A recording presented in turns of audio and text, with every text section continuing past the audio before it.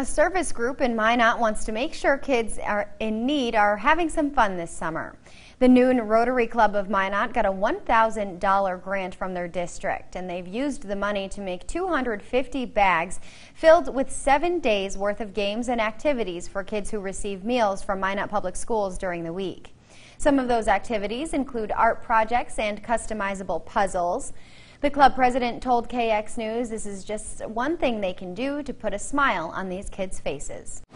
We're really thankful that our district saw the need in all of the communities and was able to provide those grant dollars, and that our local club could support it. So it just feels good to be able to get something extra out there that you can do, especially for those that maybe need a little pick-me-up or just another activity to do.